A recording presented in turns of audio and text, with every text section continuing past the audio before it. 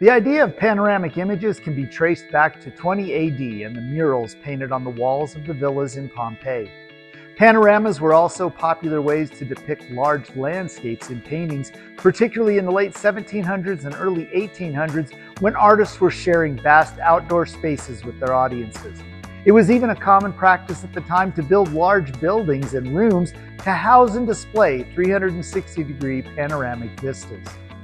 One of the first recorded patents for a panoramic camera was issued in Austria in 1843. The following year, a more successful and technically superior panoramic camera was assembled in Germany.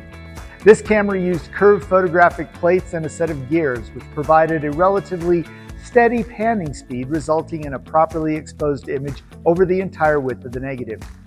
Due to the cost of materials and the difficulty of properly obtaining these images, they were fairly rare. To overcome the shortcomings, photographers would take anywhere from 2 to a dozen images and place them together to create panoramic images such as this 1851 panoramic of San Francisco. It's believed that this panorama was comprised of 11 plates, but these no longer exist. This technique was also used during the Civil War by George Barnard, a photographer for the Union Army, to create vast overviews of fortifications and terrain, much valued by engineers, generals, and artists of the time.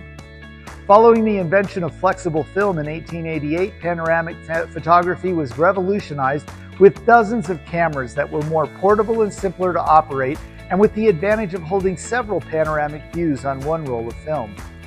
On my recent trip to South Carolina, I saw a really cool collection of scouting panoramic photographs owned by Chris Jensen. Chris agreed to let me interview him about his collection, so today we'll learn more about panoramic scouting photographs in this edition of Artifact of the Week.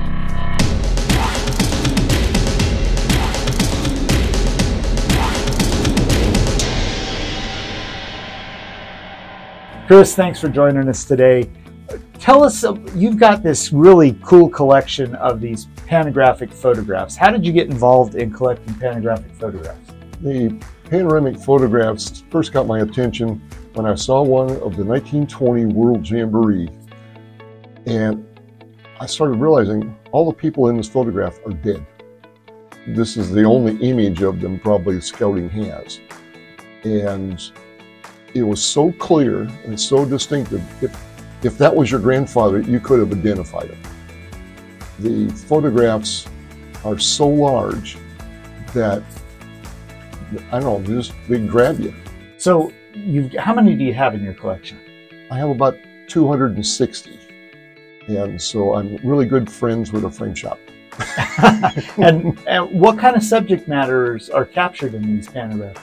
Oftentimes they're a contingent to a world jamboree or a national jamboree, or they're a big troop or a special event of some sort, like they were collecting, peach pits or walnut shells for gas masks of World War I. Of the ones that you've got, what would you say are some of your favorite, or the ones that evoke the most emotion for you? It's the ones for world jamborees. They're getting ready to head out of the country on a long trip because they're going by steamship. Or they're in the midst of doing a service project. They're collecting stuff for a war effort. What kind of time frame are covered by most of the images you have? The prime period for panoramic photographs was from about 1910 up through about World War II, about the 40s. How do they get these pictures? Because I understand that the negative is roughly the size of the image that's printed. So how do they capture these? It's a special camera. The camera is huge. It has to be on a tripod. And very slow film, meaning it takes forever to capture the image on that film. And the lens is a slit, and the camera actually pans by the image that they want to take. It oftentimes takes 30 to 40 seconds to get the picture done. And because of that, it creates this giant negative wrapped around the back of the camera. When they do that, because the lens is a slit, it is in complete focus from complete left to complete right of the negative, so that there's no place that's out of focus. Normally you have a parallax problem, so on the left and the right will be slightly out of focus, and the center will be in focus. With a panoramic photograph, it's in focus all the way across, because it's the same distance from the lens to any part of that negative. To develop the negative, they put it in a solution, develop it, then they lay it directly onto the paper that they want to expose. So there's no other lens to cause parallax problems. They turn the lights on in the room, expose the paper for a certain amount of time, develop it, and you have a 1-to-1 negative size to paper size. Wow, that's pretty cool. Now you got all these pictures. Do you happen to have one of those cameras? I'm looking for one. It's on my wish list. I want one. The last time I saw one on eBay, it wasn't working. The bellows were deteriorating. You got little pinholes of light. But it was still $1,700. And I've never seen one in person. I've seen a few online to buy. There's a Russian version they tried making called a Nimlo.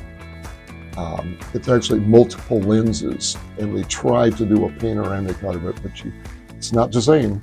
You go out of focus, in focus, out of focus, in focus, all the way across the negative, which looks long and pretty, but it'll give you a headache looking at it. You can personally check out Chris's collection by visiting his business at 115 Saco Lowell Rd in Easley, South Carolina. Here at the National Scouting Museum, we have several panoramic images in the collection and on display. Over at the Via Filmonte, we have images of Hawkeye Ranch prior to the construction of the villa. We have a couple of images of Rayado Lodge and this image of a cattle roundup. There's also a cool image captured when Vice President Dawes visited the ranch. These two images are of the Cherokee Car Company, which Wade Phillips was involved in, and the Cimarron Maverick Club Rodeo. Well, that's all the time we have for this week. Join us next time as we continue to learn more about the history of the BSA through the collection of the National Scouting Museum and Artifact of the Week.